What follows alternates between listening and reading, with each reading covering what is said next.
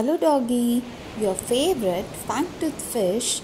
We can find these live way deeper down the ocean.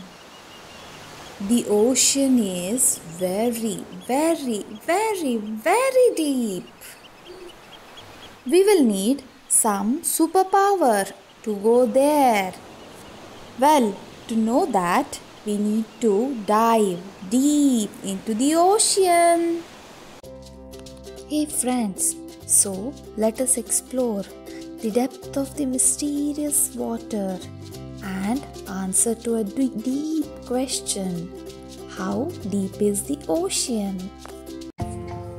As we know, historically, there are 4 ocean bases that include the Pacific Ocean, Atlantic, Indian and the Arctic Ocean.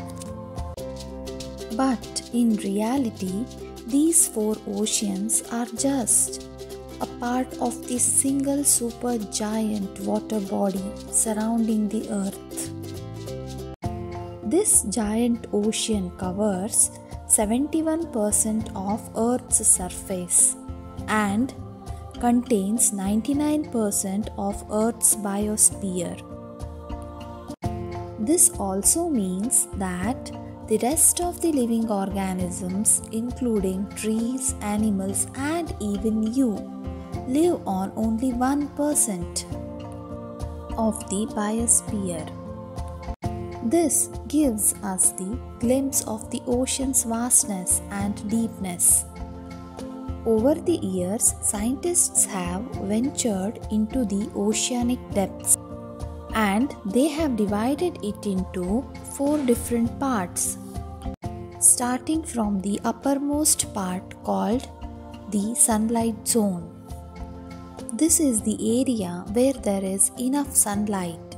It stretches between 0 to 600 feet beneath the sea surface and is home to endless species, including the blue whales who hunt at depth of around 330 feet.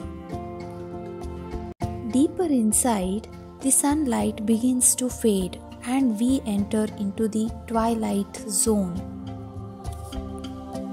which expands approximately from 650 feet to 3,300 feet below the surface of the ocean. Scuba diving at this point is dangerous for humans as the pressure is 26 times greater than on the Earth's pressure, which would explode our lungs. But it's still home for many aquatic species, including the giant squids, small shrimps, and my favorite fang-toothed fish.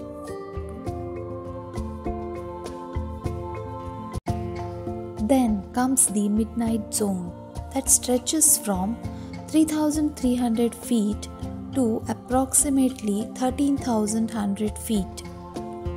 This is a point where light does not reach at all, hence the name the Midnight Zone. To survive here, many species like jellies produce their own light through a process known as bioluminescence. Next comes the Abyssal Zone. It extends from 13,100 feet to 19,700 feet and is the pitch black bottom layer of the ocean.